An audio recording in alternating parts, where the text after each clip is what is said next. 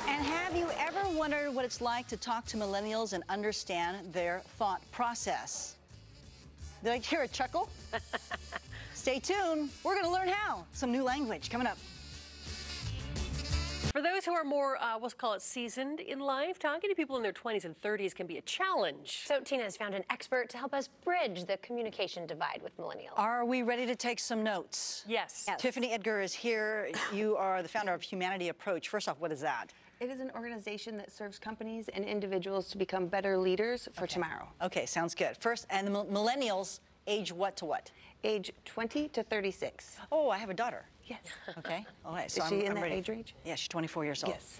So some of the mistakes we're making speaking to millennials. Some of the mistakes we're making is expecting too much initiative around non-tech activities. Okay. So, all right. This is the first generation that's been born and raised with technology, and we had to provide them with participation trophies as kids to show up to non-tech activities. I see. So if it's non-tech, it's non-relevant. Got it. Okay. Number two. The second mistake is not providing meaningful instruction.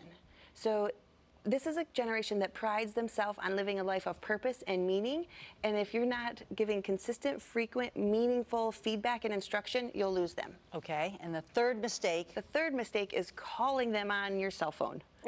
Because It's won't not answer. perceived as timely communication. So you can text, you can tweet, you can Snapchat even.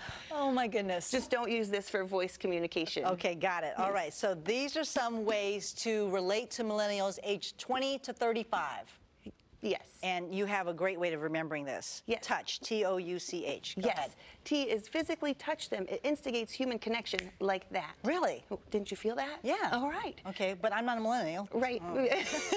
It's a human nature thing. Got it. Okay. Oh, observe. Really look at them. Make the eye contact. With device in hand, we've gotten away from eye contact. Right.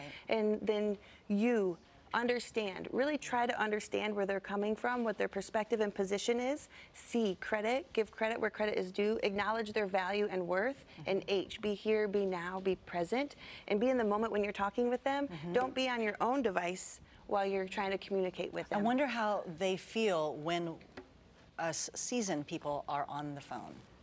Have you ever asked them? As far as on the phone call? Like we're on the phone or we're texting and not paying attention to them. How do they feel? How do millennials feel? That's a great question. I would venture to say that they probably feel that you're not paying attention to them. Well, I noticed that my daughter would be more patient. Yes.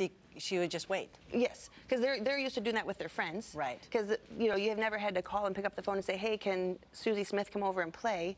They would text and be like, "Hey." And you're married to a millennial. I am married to a millennial. Okay, so Yes. how was his reaction versus your reaction? Because you're talking about when you're a parent, some of us like to do the helicopter approach. What were you telling me? The helicopter parenting. Where we're a little protective, Yes. hovering over them. Yes. And that's how you are?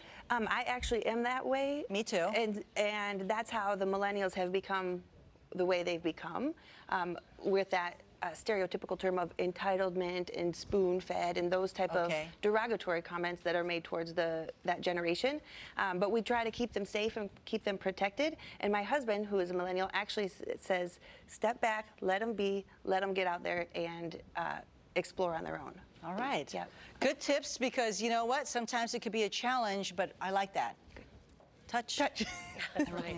And look in the eye. There you go. Yes. That's right.